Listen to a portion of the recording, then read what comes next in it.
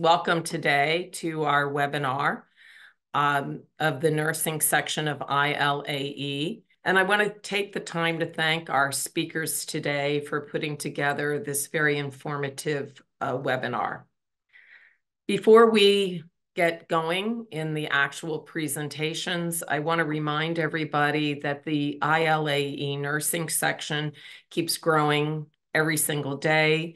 We have 851 members as of February of this year across the 6 different regions. If you have not signed up to become a member of ILAE, the nursing section, please do so. You can click the link below or do the QR code. It's free if your country is a member of ILAE, and it's a way to keep up with all the news and activities that's going on. The purpose of today's presentation is to understand the role of benzodiazepines for acute seizure treatments, to assess the clinical utility of available acute treatments to address patient care needs, and to identify teaching approaches to develop a shared understanding with the patient care of what, when, and how to use an acute treatment.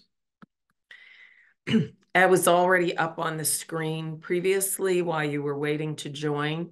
We have a group of 4 distinguished speakers with us today.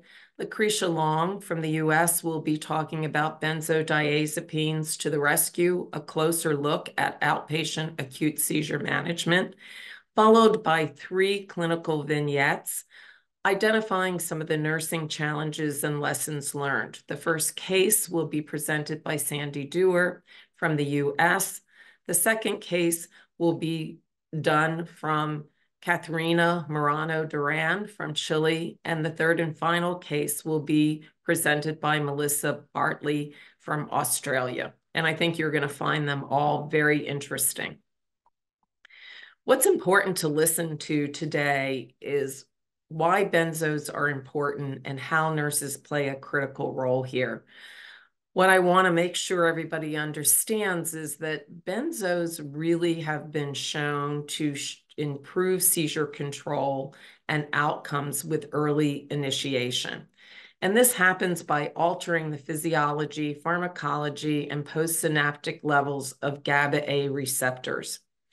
It was first used in 1965 for status epilepticus via IV administration. And what you're going to hear today from Lucretia is a variety of formulations and routes of administrations available for out of the hospital, home use, and self-administration, the options that are available. What you're also going to learn from her is some of the important things to remember about time to onset and the half-life for these available compounds, along with the formulations available. And this is really critical as you do your education and talk with families about what to expect in terms of response to these rescue therapies. Recognizing the timely response to a seizure is critical because we all know this will help keep the patient safe for the carer using this at home. And that's why education, training, follow-up communication, and monitoring on a timely basis after you've initiated this type of treatment for them is really very important to make sure the medication is used correctly for the intended use. Now, with that, we're going to turn it over to our distinguished speakers. Hi, I'm Dr. Lucretia Long, and as Nancy mentioned, my goal today is really to provide a very brief overview on benzodiazepines as rescue therapies and really to get us to begin to take a closer look at the importance of outpatient acute seizure management. I'll specifically touch on rescue therapies, clinical pearls, when seizures become emergencies, and the importance of customizing or individualizing care specifically as it relates to seizure action plans. So we know globally that benzodiazepines are not only the first line of therapy to treat seizure emergencies, but of equal importance is the impact that benzodiazepines can actually have on reducing or preventing the occurrence of seizure emergencies. We also can understand that benzodiazepines and patients and healthcare partners who have access to benzodiazepines can reduce healthcare utilization. And of equal importance is the improvement in terms of patient and care partner empowerment and reduce fear and emotional burden, again, directly correlated with patients who have access to rescue therapies. So, what are our outpatient options? And clearly, unfortunately, globally, there is a variation in terms of which patients and which providers have access to benzodiazepines. So, certainly in your country, you may or may not have access to all of these formulations.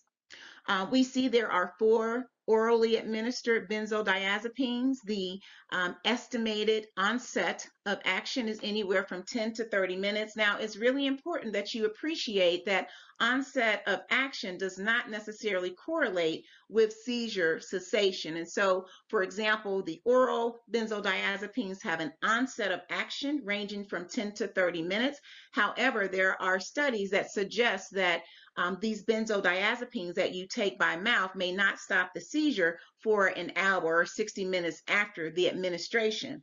So again, appreciate the difference between the onset of action and seizure cessation. Advantages, you guys know, for the oral, the availability and cost. However, disadvantages include the potential risks of aspiration, injury, if that patient is biting down on the care partner's hand as they're trying to administer the medication. And it also requires first pass metabolism. Now, that is a long statement that simply means that it takes the oral medications longer to be absorbed. When we think about the buccal route, lorazepam and midazolam, again, the onset is anywhere from 5 to 15 minutes. It has a faster onset than medicines that are taken by mouth. It bypasses that first pass metabolism. Again, just means that it is more quicker absorbed. It can be very hard to maintain the position when you're administering the medicines via a buccal route. And so in terms of disadvantages, certainly you have to have access to the patient's mouth. There is still a risk of aspirating if you're not putting that medication in between the cheek and the tongue. And again, you may have some challenges with injury if that patient is clenching down when you or the care partner is attempting to administer the buccal route of benzodiazepine. Lorazepam is available sublingually, which means underneath the tongue. The disadvantages are similar to what we see with the buccal route. Also with the storage, you have to store the sublingual medication in a refrigerator, and so access can potentially be a barrier for implementation. The nasal route, we are grateful here in the States to have recently 2 commercially available branded nasally administered benzodiazepines. Valtoco is diazepam and Nasalam is midazolam. We got all these lambs. So we do have those available here. They are prepared for patients and family members so that there's more rapid administration. But the onset of action, as you can see, for the nasally administered rescue therapies are 2 to 10 minutes. Again, more rapid onset of action. In general, they can be easy to use, although there are some formulations of the nasally administered medicine that requires the patient or care partner to prepare it. And so that can create a lapse in time, leading to some disadvantages in terms of administration. Also, a nasal irritation may be one of the disadvantages. And if a patient has nasal discharge, then the nasally administered rescue therapy, there may be some challenges with absorption. Depending on the formulation, they can be expensive. And again, some of them require patient preparation. Also, when you're thinking about customizing care, keep in mind that diazepam, at least in the studies here, there was no sign of respiratory depression in the diazepam studies. And in the nasolam studies or midazolam, we did see some respiratory depression. And I'll touch on that a little later when we go into clinical pearls. The other thing that's really important to note is that diazepam has a longer half-life. And so it has a longer duration of action. So when you're thinking about patients who may have clusters, you really want to make sure that you're customizing the specific rescue medicine, not just, nasolam or midazolam versus diazepam, but all of these rescue medicines, you're customizing that to appreciate the differences in these medications. Nancy did a wonderful job giving us a historical perspective. We know that rectal diazepam was the first available benzodiazepam. You see the onset 10 up to 10 minutes. The advantages, availability is pretty broadly available. Cost can be cheaper. It also bypasses the first pass metabolism. But certainly there are some disadvantages in terms of the social acceptance. Diastat, diazepam, not as socially accepted than when compared to some of the other nasally administered rescue therapies. Patients need to be positioned appropriately. Very difficult to administer this during a tonic-clonic seizure, although I do have patients that have tried to do that. A little difficult to administer this medicine rectally during a convulsive seizure. Also, some rectal irritation. If your patient has diarrhea, can be super hard to confirm whether or not this diastat or diazepam has been administered and absorbed rectally. Clinical pearls, we've talked about the significance of global challenges and the fact, and many of you know this, that many of these medications may not be available globally. So certainly that creates a barrier in terms of care. Even in countries such as the US, where these medicines are available, the cost can be a factor in terms of barriers. So I always tell people it doesn't matter how great a medication is if the patient doesn't have access to it. Even in places where there is access, provider perception that patients don't need rescue therapy is unfortunately a huge barrier. Also, providers not educating patients and care partners on when and how to use it. Keep in mind, the pandemic sort of taught us a lot. We can do so much virtually. You can educate your patients virtually. I typically have a training device, and when I'm talking about different rescue therapies, I will show patients how to use that rescue therapy virtually. This is really important. There are all these clinical pearls that we think about when we're trying to determine if it's appropriate for patients to have rescue therapies. Addiction, tolerance, concomitant central nervous system medicines, risk or fear of respiratory depression, and alcohol use are all factors in a clinical setting that we really need to be mindful of as we're customizing care for patients and their care partners. So limiting access, prevention is key.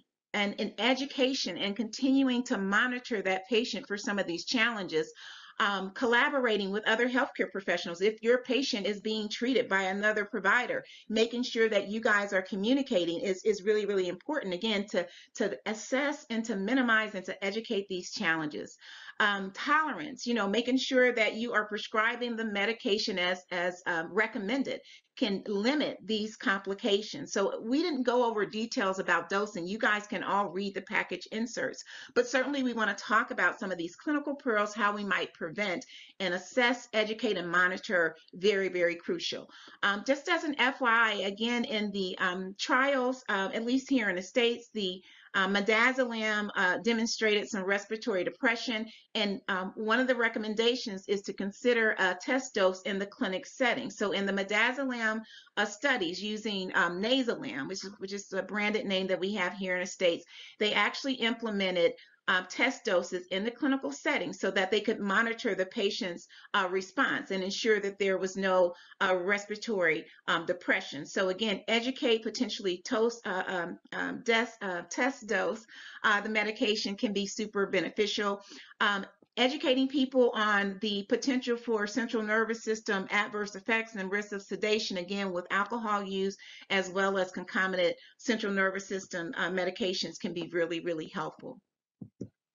Again, lifestyle and life stage. I love this. As we were preparing for today's discussion, Sandi talked a lot about the importance of ensuring that you are monitoring and assessing the developmental stage and the patient's lifestyle. So certainly the benzodiazepine of choice will differ if you have a patient who is, for example, at work and school. The pediatric population may be more willing to use the rectal medication compared to a teenager, of course, or an elderly patient. Ensuring that you are assessing whether or not that patient has family support is really, really important. Again, your elderly patient who has challenges with comorbid conditions, other medications, and also maybe tremors, again, you need to talk about or start to think about and collaborate with that patient on which option is best.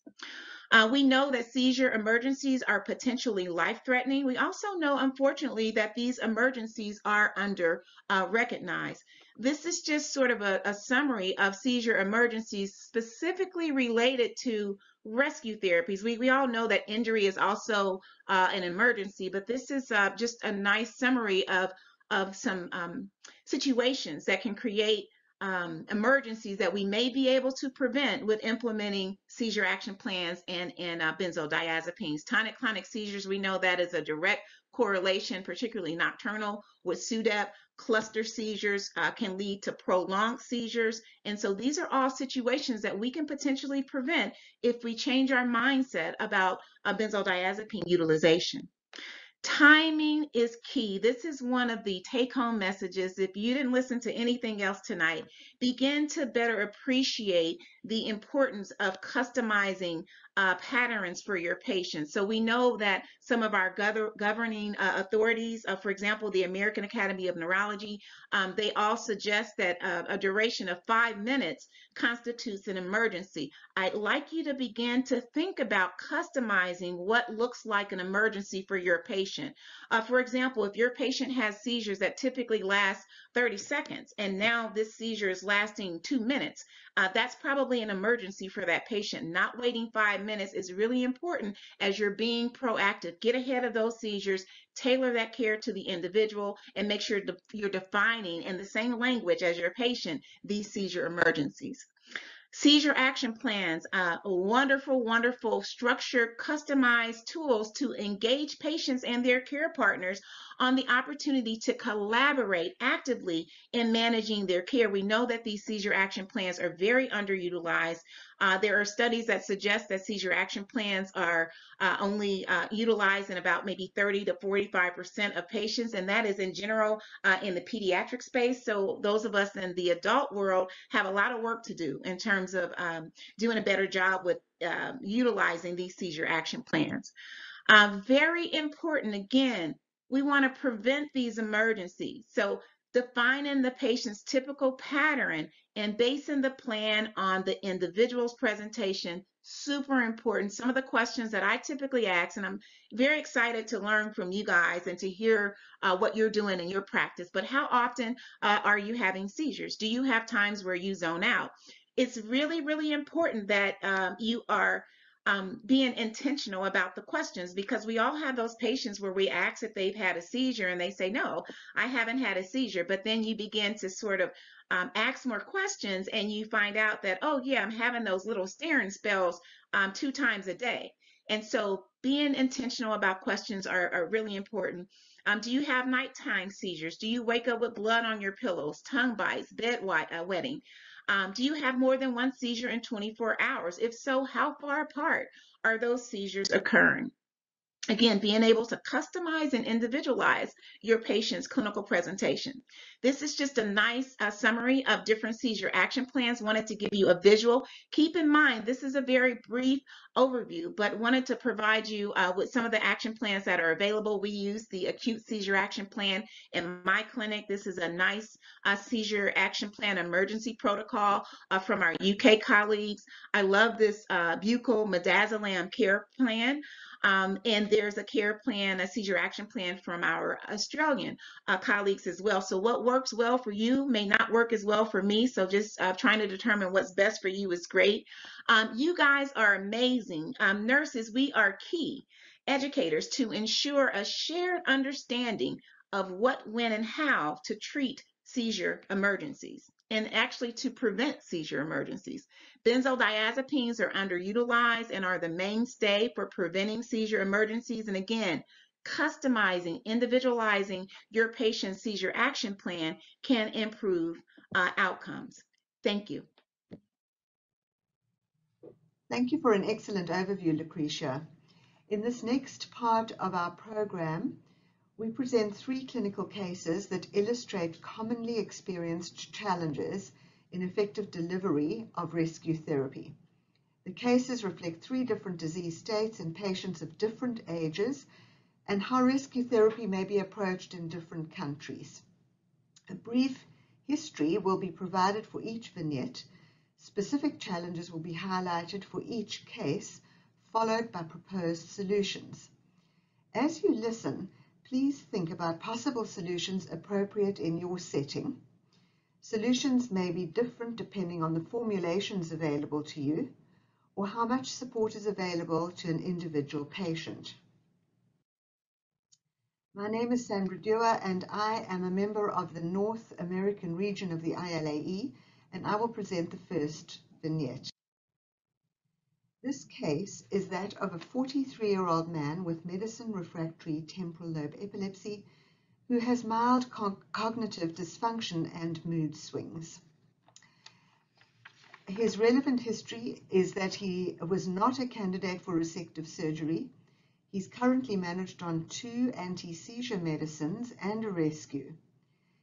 His seizures consist of focal unaware seizures that occur on a daily basis, but he also has clustered bilateral tonic-clonic seizures that occur monthly.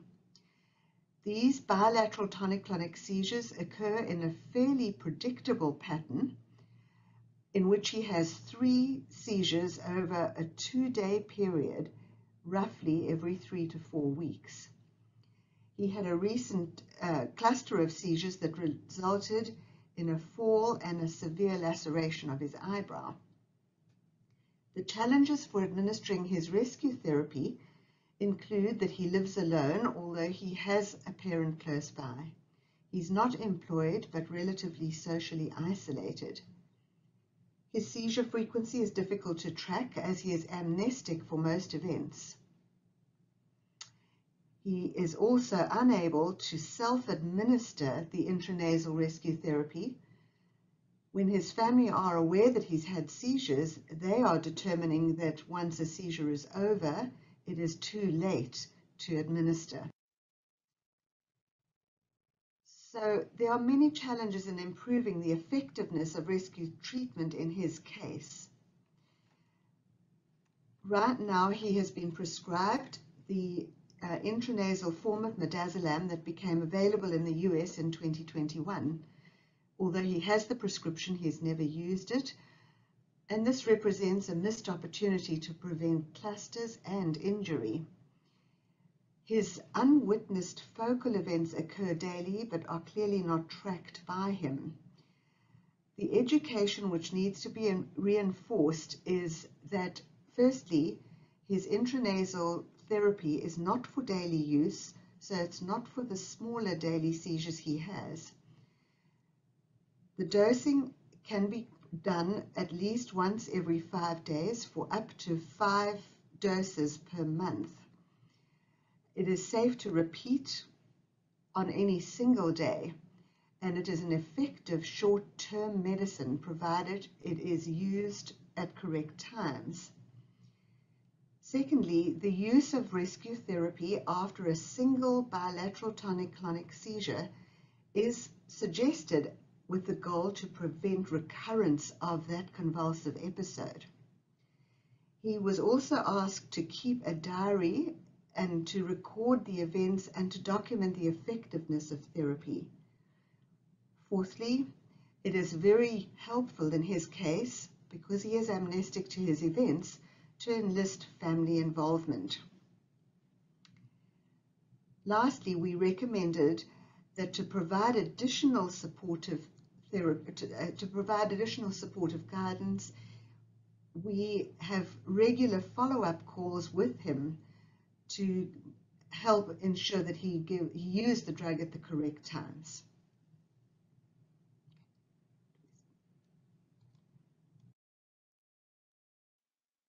Hello everyone, my name is Katherinne Moreno, a nurse from the Latin American section. Today I'm going to show a case about a Chilean girl. Her seizures began at 8 months of life with an epileptic status while requiring ICU.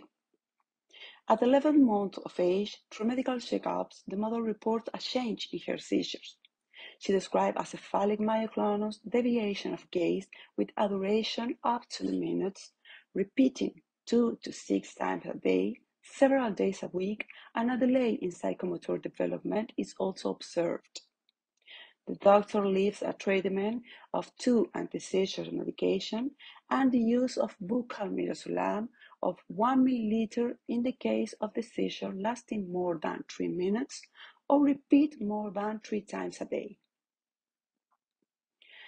In Chile, the available pharmaceutical presentation of midazolam is the glass ampoule for injectable administration. It is the nurse's duty to educate and train parents and caregivers about how to prepare and administrate the medicine correctly. Fear is a common element in the general population when opening glass vials and handling syringe. When to use. It is also important to make sure that this prescription is used as indicated by the doctor and not every time the patient has a seizure. How to prepare? At the moment, not before. To get the indicated dose from the ampoule, you must use the syringe with a needle, but to administer the medication, the needle must be removed. In some cases, the caregiver don't use the drug for fear of injecting the child, and in others, they have injected the child's gum because no one explained to them that they should remove the needle from the syringe. It is necessary to explain that the administration is buccal, between the gum and the inner cheek. In this process, how should we provide nursing support, provide confidence, and keep in contact with parents and caregivers? To answer any question they may have, to alleviate their fears, and make sure all instructions are carried out as indicated.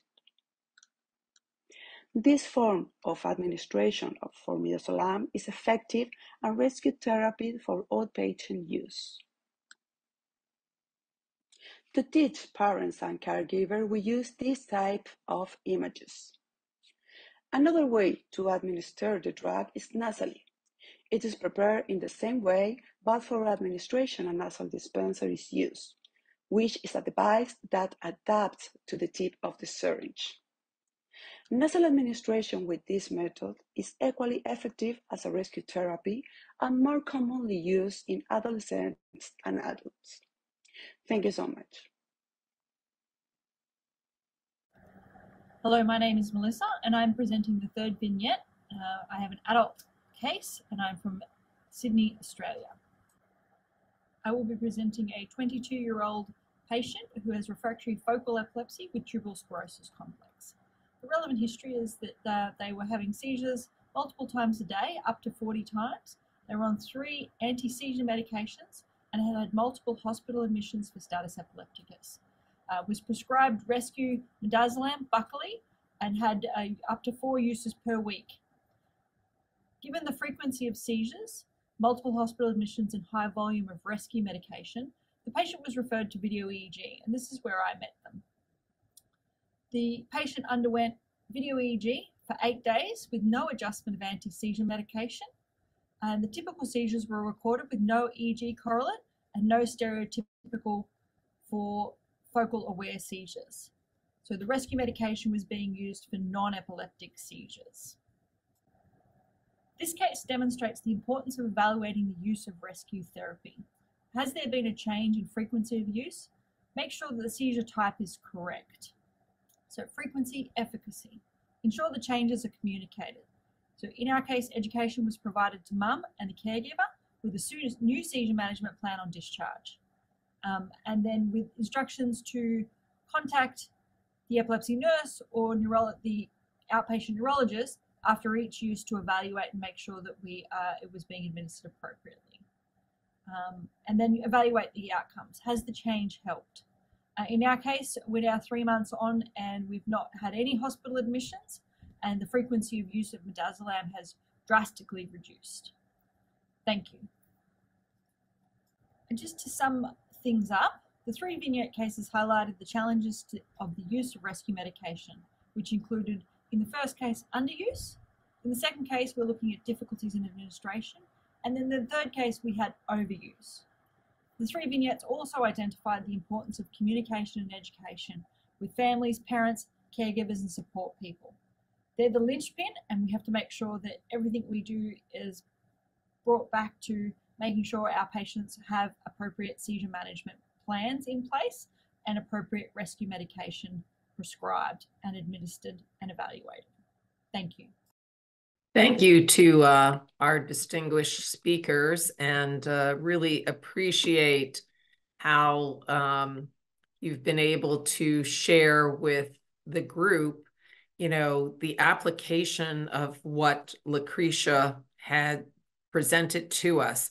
We do have one question, which I'm going to direct to Lucretia. And Lucretia, the question was, and there were 2 of them, which I think are very related, is the seizure action plans. How practical are they? And what do you do for a given patient if they have seizures, both at home, during the night, while they're awake, at work? How do you address those differences? I love that question. It's a very important question. I think I mentioned earlier that unfortunately the utilization of seizure action plans is relatively low. I am grateful here again in the States that we have a single page seizure action plan. So practically one of the initiatives that we utilize in our clinic is to have a copy of that seizure action plan. Once that patient and that care partner is in the clinic setting, we literally sit down and discuss what their clinical presentation is. And if you recall from the action plan, there is a section that talks about triggers. There's also a section that provides a cartoon diagram of different semiology that allows the patient and the care partner to then customize what that patient's pattern is. So whether the seizures occur at work, at school, during the night, we are able to use that 1-page action plan to customize what constitutes an emergency for that patient, and to ensure before they leave the clinic setting that they understand what that emergency looks like for them. And also, really importantly, how to intervene, when to use rescue therapies. In our country, we have, you know, access to emergency services. So we also, on that action plan, document when it makes sense for that patient and care partner to call emergency services. One of the barriers, and this was actually, I was happy to do a project, a doctorate project focusing on utilizing seizure action plans in an adult epilepsy center. And one of the barriers for dissemination was time. And so it is very important that when you're looking at trying to provide action plans for your patients, that you create an action plan that is very efficient. It's also really important that that action plan, that you're collaborating with the patient and the care partner, help minimize that time. And again, to allow them to improve their educational efforts related to what constitutes an emergency for that patient. Again, whether it's at school, at work, nocturnally, the time of day maybe not as relevant as the ability to appreciate what looks like an emergency for that patient and that care partner. Yeah, and Lucretia, we have a follow-up question that adds on to that, is how often do you review the seizure action plan with your patients? Do you have a set time, or is it clinically oriented? I love that question. I actually review the seizure action plan pretty much every visit. And the reason for that is because the patient's clinical presentation can change. And so what we think may work initially may not be effective. And so for me, it's very important that we're reviewing that action plan as the patient comes in. When you're getting that history and understanding whether or not the action plan that you've implemented is effective, you can customize and sort of reorganize that action plan to make sure that you're meeting that patient's clinical need. So in general, that's my approach. There are certain situations that would warrant, I think, ensuring that you're implementing an action plan. When you have a pediatric patient, for example, that transitions to the adult space, if you have someone that is traveling, Sandi and I talked about a case where a patient actually had a single seizure. It's important that that patient has a seizure action plan and access to rescue therapy as well for a variety of reasons. So I think if a patient is in a situation where they may be sleep deprived, sort of adjusting that seizure action plan to incorporate some preventative measures can be very helpful. Anytime there's a change in the patient's clinical presentation, I think we should be looking at reviewing that seizure action plan and also making sure that the patient understands the seizure action plan and is able to implement that when they go into the home environment. Thank you. I don't know if the other panelists have anything further to add to that topic that you might be doing different in your practice. I think that's a comprehensive answer, Lucretia. I would just say that I think certainly in the pediatric community for children in school, the opportunity to update the seizure action plan may be necessary when medicines change or children grow and increase in weight and dosages have to change, or if there is any other challenge necessary. But often those plans get placed at the beginning of the school year and people don't update them. It does take a lot of imagination to write a good seizure action plan. And I think you've really got to spend time talking to patients and knowing what their lifestyle is so that it's an appropriate plan. Yeah. Yeah, very, very good point. I'm going to move on to a couple other questions. These two are related to actually drug selection. And one of them relates to making a decision between nasal and buccal administration. And the question was asked in relationship to midazolam, but I think that can apply to some of the other oral benzos that may be available. So maybe in a broader context is, when would you pick an oral versus a nasal or some other formulation? And Lucretia, I don't know if you want to take that. Sure, I can start, and then certainly the other speakers can kind of chime in. In general, I guess I use both the oral and the nasal, and typically the oral medications are used in patients who have focal aware seizures. And so I have several patients that only have focal aware seizures, and if they cluster, they feel very comfortable taking PO Ativan, and that's worked for them. I really like the nasal rescue therapies because they're very rapidly absorbed, they're easy to use, and we're grateful again in the States to have both midazolam and diazepam that are pre-prepared in a branded form. Very, very easy to use. Again, they're already pre-dosed. The patient literally just sprays. I can kind of show you, spray up their nose, and it's very easy to utilize. If a patient is alert, then the nasal or the oral, I think, is appropriate. I typically, of course, if a patient has a convulsive seizure, I always recommend the nasal route. Again, I'm in the adult space, and so using Diastat or rectal diazepam is not as well accepted socially. And also, when you think about some of the challenges with diarrhea, the idea that that patient has to be positioned in a certain way, certainly the nasal route of administration is quicker. We talked about that earlier in tonight's discussion, and very easy to use. So we want easy, efficient, and effective. And so when I'm thinking about a route, I will often focus on those three items. But I do have some patients that like Ativan. They prefer the Ativan by mouth, and it's worked for them for years. I typically say if it's not broke, don't fix it. But certainly if there's some altered awareness, the nasal route is much better, in my opinion, than the oral. Yeah. And then I know Melissa and Katherinne, you don't have nasal formulations available. I know in Chile you use an atomizer. Maybe both of you can address how you approach the different routes of administration? In my experience, again, in Chile, the people don't use a lot of the nasal administration because it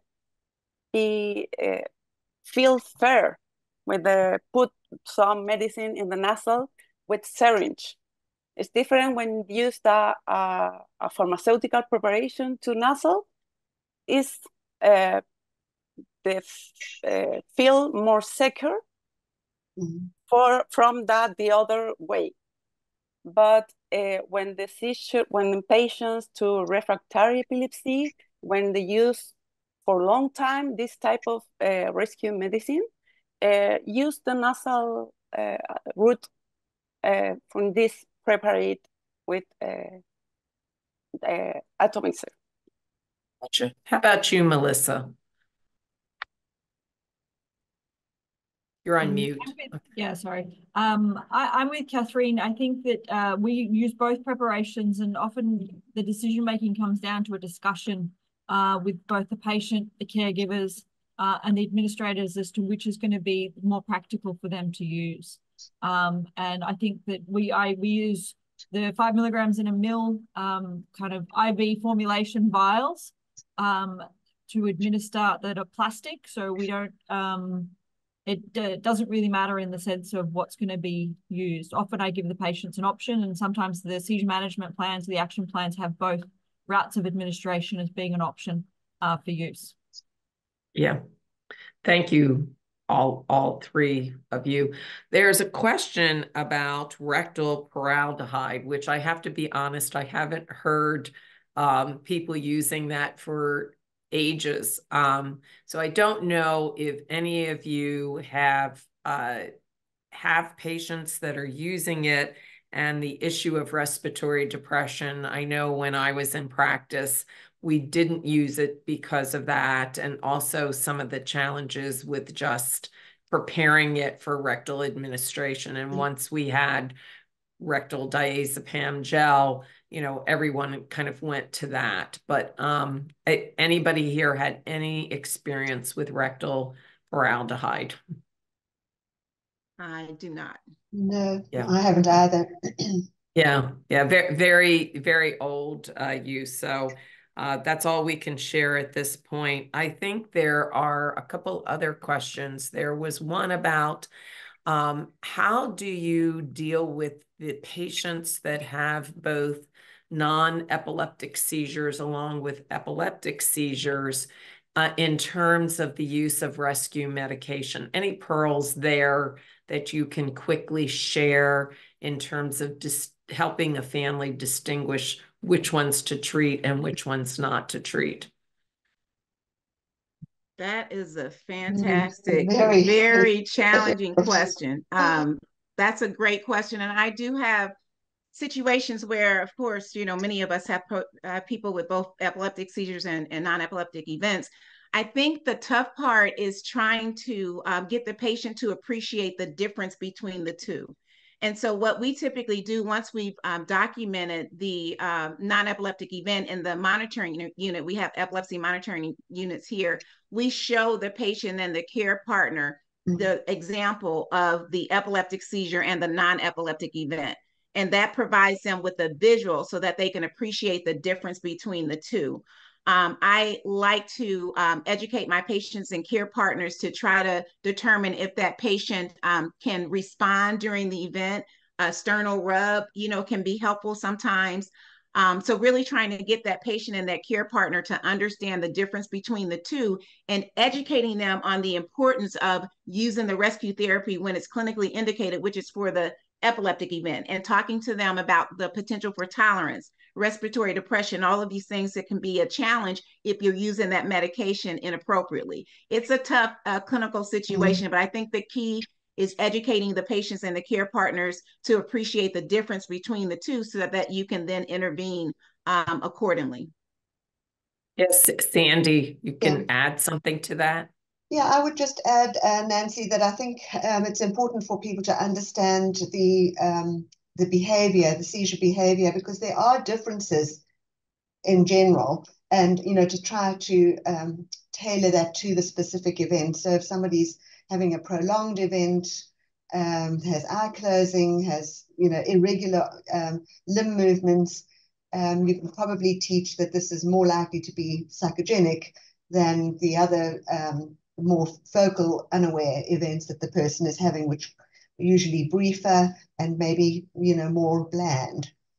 So I think it does, again, this is something which takes a lot of time. I think that coming into the monitoring unit is invaluable, and you can actually show caregivers the difference between the two. But I appreciate that it's not an easy thing. Well, and I would think that there may be a difference in response to the use of the rescue medication. I don't know if any of you on the panel here sees a difference with individuals who are using it for, epileptic type seizures versus non. Have you ever witnessed or get the family patient to report that the response is different? Is there any ability to tease out that way? I think the problem is this type of patient gives with the rescue therapy before to get a specialty neurologist or epileptology. So beware of the addiction to the benzodiazepine is more common in this type of patient. When use rescue benzodiazepine to rescue, when coexist these two types of seizure. Right. Yeah. Melissa, anything from your point of view? No, I think it's a difficult one, and I think it's individual, and you've got to just keep working away at it, and make do with the best you can. There was a question in the Q&A box too about repeat doses in the outpatient setting. So I don't know if any of you on the panel have patients that often have to repeat a dose because you didn't get the full effect. And, how do you think about those occurrences and direct families? Yeah, I guess for me, it is very specific to the rescue therapy that I am prescribing. So in the case of midazolam, patients and care partners have the opportunity to repeat that if needed within 10 minutes.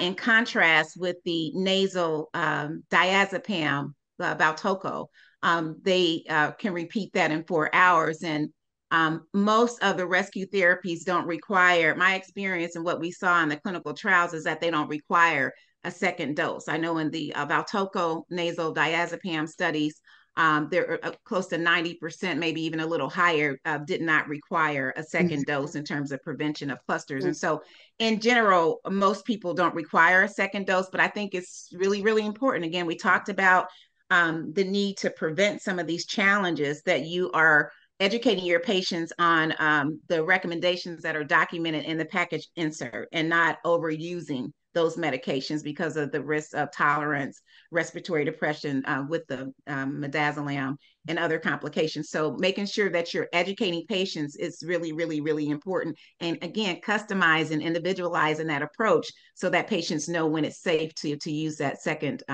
dose of rescue therapy. Yeah, Melissa or Katherinne? Look, I agree with Lucretia. I think it's not something that is commonly practiced, but it needs to be individualized. So if you have a patient that, is having these clusters of seizures and they don't respond, and you have to have this plan to be able to administer a second dose if required. But it's not common practice. You don't teach it as a first up kind of management plan. Ideally, it'd be in negotiation and review. You see the person and they say, okay, it didn't work, and then you make a new plan. It's about evaluating kind of use of the midazolam and its effectiveness. And I think that kind of draws us back to what we were talking about with the cases and Lucretia's presentation, is that, it's evaluating the plan and making sure it's effective. And then if it's being overused, underused, or not effective, then we need to make a different plan. Yeah, for me, it's the same.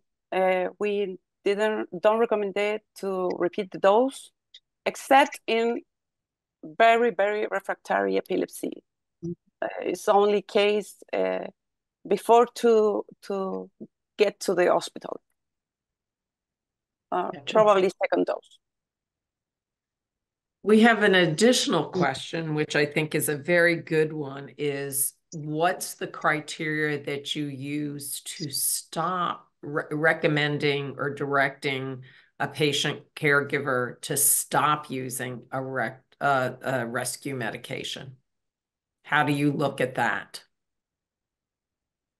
I have one case where I've been taking care of a patient for literally probably 25 years.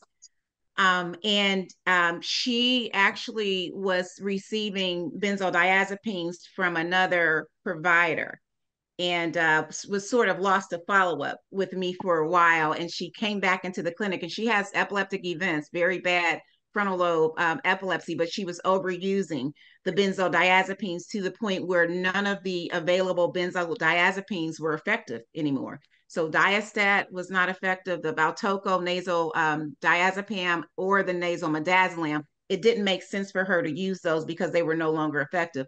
Unfortunately, she frequented the emergency room. There was nothing I could give her outpatient because everything we tried, none of it worked.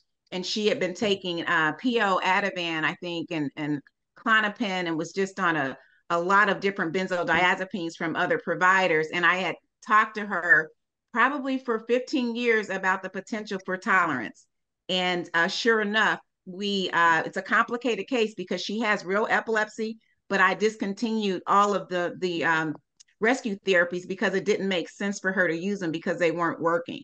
So for me, I think that's the only case right now that I can think of where I would recommend discontinuing rescue therapies. I mean, obviously, if you have someone elderly with COPD, you have to be careful with which rescue medicine you use because you want to be mindful of the potential for respiratory challenges. I would typically use probably Valtoco or diazepam because we didn't see that in the clinical trials. But in terms of not recommending a rescue therapy, that's very rare in my clinical practice. I think that there are not very many situations where a patient wouldn't potentially benefit from a rescue therapy. The Valtoco and nasolam, so the diazepam and midazolam, the shelf life is over 2 years. So for me, it just gives patients an opportunity to make an informed decision. I feel strongly that our job is to give patients information about what's available so they can make an informed decision.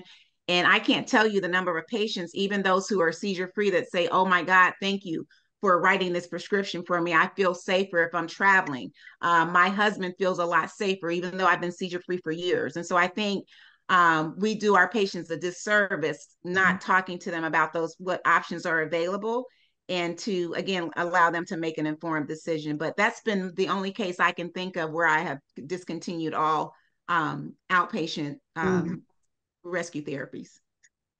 What about the rest of the panel?